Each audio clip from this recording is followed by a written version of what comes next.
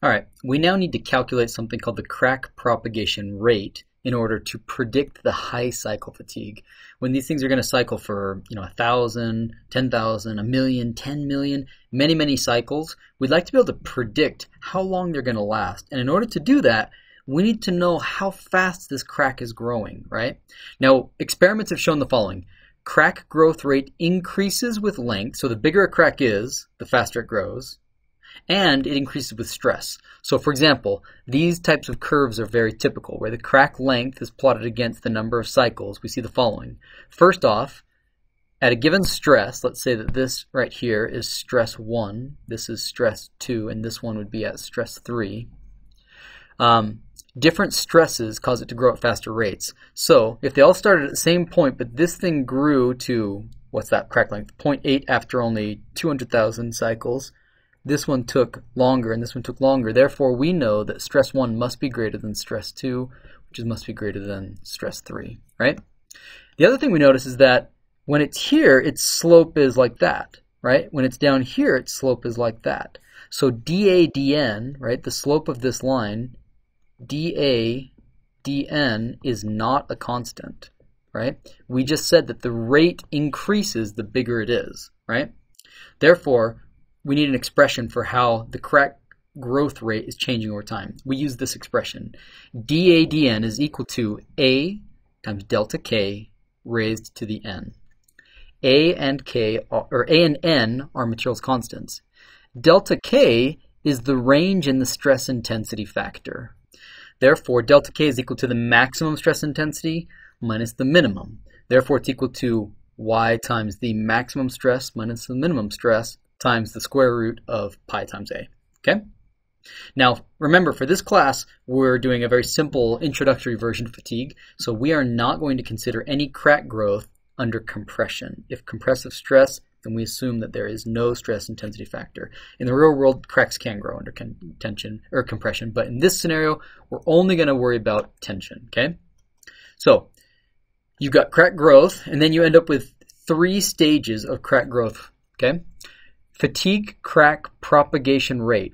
Now, you'll notice that we're plotting this on a log scale. What is a log scale? A log scale means that you start counting by tens, right? By factors of 10. So you go from 1, and then it becomes 10, and then it becomes 100, and then it becomes 1,000, and so forth. So down here, you've got 10 to the minus 8th, 10 to the minus 7th, 10 to the minus 6th, 5th, and so forth, right?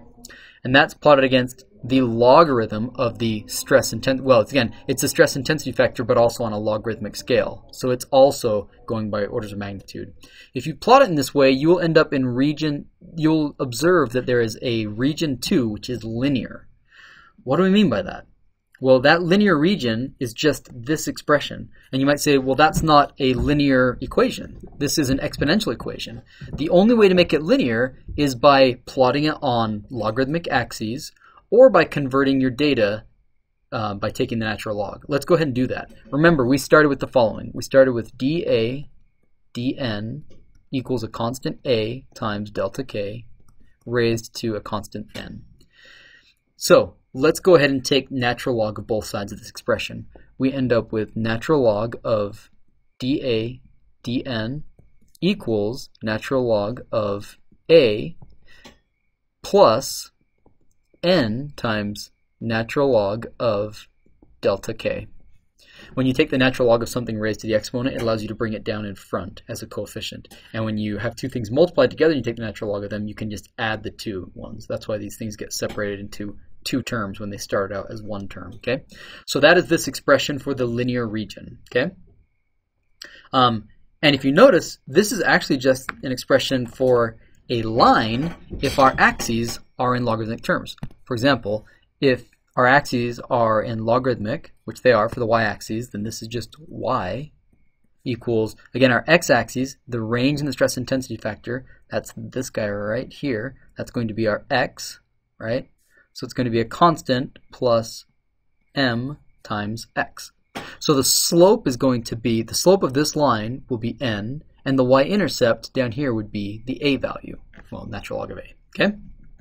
So that is this expression for crack growth. You'll want to make sure that you know how to read logarithmic axes, right? For example, why do these lines start out with a big jump and then they get smaller and smaller. That's how logarithmic axes work, right? If this is 10 to the 1, that's 10. That makes this line right there 20, and then 30, all the way up to 100. So you're counting by factors of 10. And then this one, the next line over, would be 200, not 110. That's how logarithmic axes work. I'll have a separate video in the comment or in the description of this video if you need a reminder on how to read logarithmic axes. Okay, but that is crack growth for us. Okay. Now, what do we do with this? Once we know the values of a and n, let's say you read them from a plot like this, so you know how the crack grows over time, that becomes really great because we can use it to figure out the number of cycles till failure. Here's how it works. We started out with our expression right here, dA over dn equals a delta k to the n. The first thing we're going to do is separate the variables. You have two things that are changing, the crack length and the number of cycles. Let's separate those to two different sides of the equation. We end up with this expression here. dn equals dA over a delta k to the n, right? Now we can integrate both sides by their respective variable that's changing. On the left, we're going to integrate over all the cycles, from 0 cycles all the way up to the number of cycles till failure. We're going to integrate the cycles, bn, okay? So that's really easy. It's just going to be the number of cycles till failure. That's an easy integral to take. And on the right-hand side, what's changing is the crack length. So we're going to integrate from its initial crack size, a naught. Our initial crack length is where it starts at, and we're going to integrate all the way up until the critical crack length. That's when it's going to fail.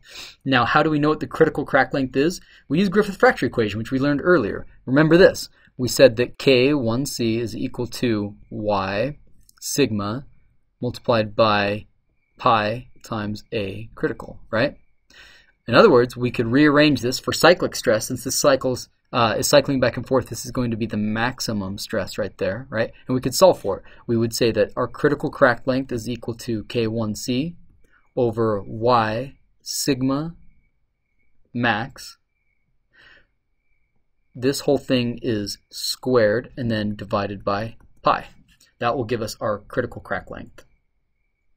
So this is pretty great. If you know A and N for different materials, and there are different tables available, you should be able to substitute all this in, and you should be able to solve for the number of cycles until failure, right? Just by plugging in these values, A, N, the range in stress, pi, the geometric constant, and then the initial crack size and the final crack length, and you should be able to take this integral and end up with the number of cycles till failure. How useful is that? Rather than waiting 10 million cycles, you can estimate what it ought to be if you figure out the rate of growth of the crack in your system from known constants.